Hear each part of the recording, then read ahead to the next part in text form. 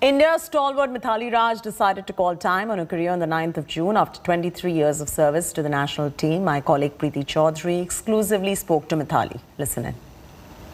I'm a big fan, and I have to say, for someone, not so much of cricket, but for someone who watched you crack the glass ceiling where cricket in India is concerned and the women, the role that women play in it. You've been that catalyst for so many women out there, and I want to begin by off the bat, if I can use a cliche, Mithali, to ask you, what's the legacy that you would want to leave behind?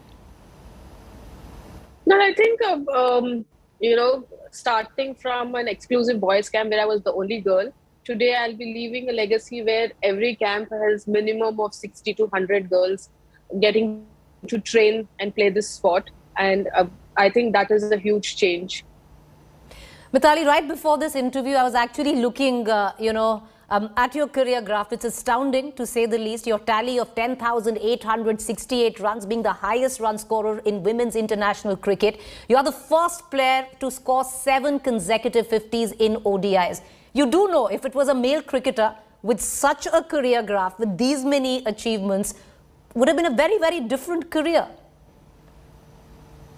I wouldn't say now it is an ignored sport. Probably in the 90s it was. But now it is a growing sport, a viable sport, and slowly it is changing from a immature sport to a professional sport.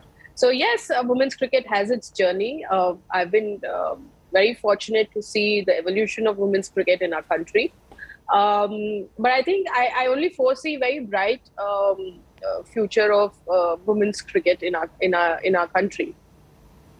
Ms. Raj, I want to ask you, you have so many achievements where your career graph is concerned. I'm sure you have multiple moments that and you are rather young. I'm practically the same age as you, and I've seen you with your career graph. You're wrapping up with this career that is so illustrious as yours. Do you have any regrets at all? The only regret would be not winning a World Cup. That would probably be the only regret I see in my entire journey.